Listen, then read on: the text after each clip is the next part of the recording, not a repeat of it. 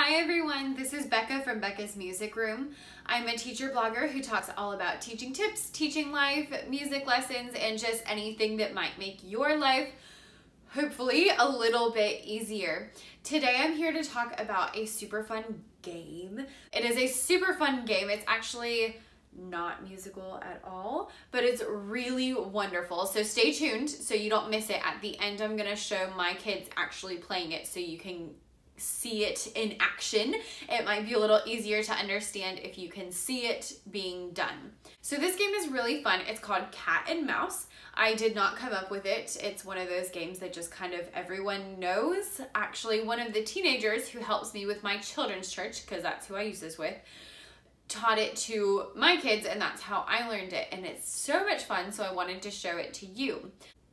I especially love it, and especially this week, the video you will see at the end, because I have a very diverse group of students. In my children's church, we have a lot of students from different countries, but their families are from different countries and they grew up here.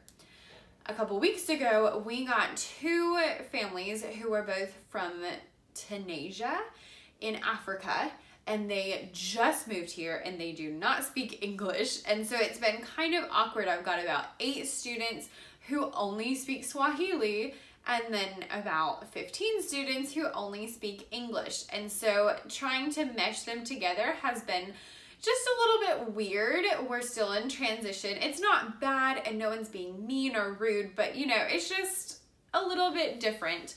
So we're working really hard on that. And I was really excited about this game because it is the first game that has gotten them to really interact with each other on just a normal basis. How you play the game is you have one cat and one mouse. And everybody else has a partner and they link arms. So you kind of do this and the other person puts their arm through here and links arms with you. The cat runs around and chases the mouse. The mouse can run around to escape them, or the mouse can grab a hold of someone's partner and basically steal them. So if there's 2 people standing here and the mouse runs up and stands next to this person, then this person becomes the mouse and they have to leave. And they have to run around and then they steal someone else's partner and someone else becomes the mouse. If a cat tags a mouse, then the mouse becomes the cat. So then the mouse will become the cat and they will run around trying to get the new mouse. So there's only one cat and only one mouse and everyone else is standing and have their arms linked. And it keeps switching who is who is who.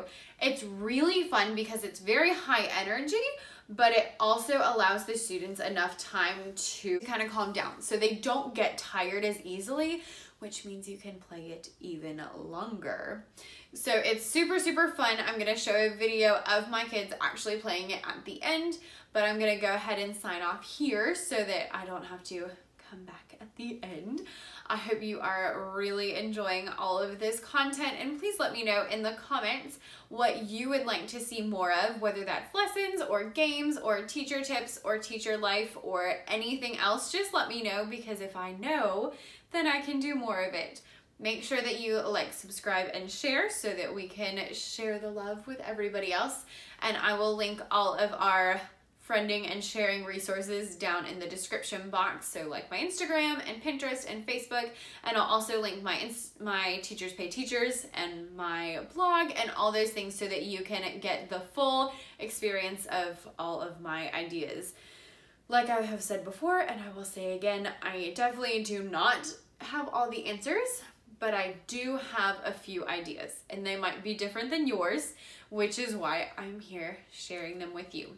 I hope you enjoy the rest of this video watching my students play cat and mouse, and let me know in the comments what you'd like to see more of, and also if you have ever played cat and mouse, and if there's any way to make it musical, because I have not thought of it yet.